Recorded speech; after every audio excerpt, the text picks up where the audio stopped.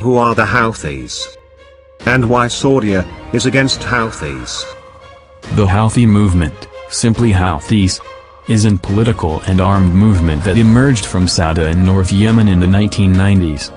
The Houthi movement is a predominantly Zaidi Shia force, whose leadership is drawn largely from the Houthi tribe. The Houthis have a complex relationship with Yemen's Sunni Muslims. The movement has discriminated against Sunnis, but also recruited and allied with them under the leadership of Hussein Badruddin al-Houthi.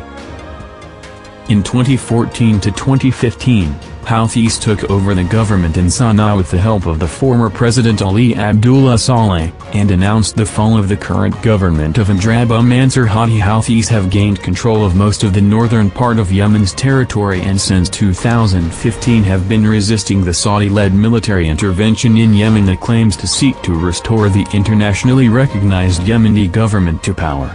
The Houthi-Saudi Arabian conflict is an ongoing armed conflict between the Royal Saudi Armed Forces and Yemeni Houthi forces that has been taking place in the Arabian Peninsula, including the southern Saudi regions of Isra, Jizan, and Najran, and northern Yemeni governorates of Sauda, Al-Jawf, and Hajjah, since the onset of the Saudi Arabian-led intervention in Yemen in 2015.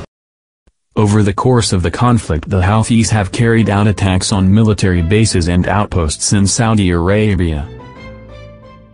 In recent times, on March 20, 2022, the Saudi-led coalition reported that Houthis fired missiles and drones at Saudi energy and water desalination facilities, causing a temporary drop in output at a refinery but no casualties.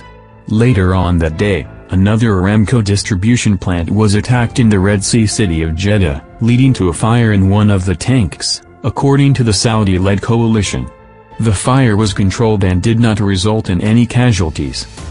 On March 26, 2022, Yemen's Houthis announced a 3-day ceasefire, and offered Saudi Arabia the prospect of a permanent ceasefire.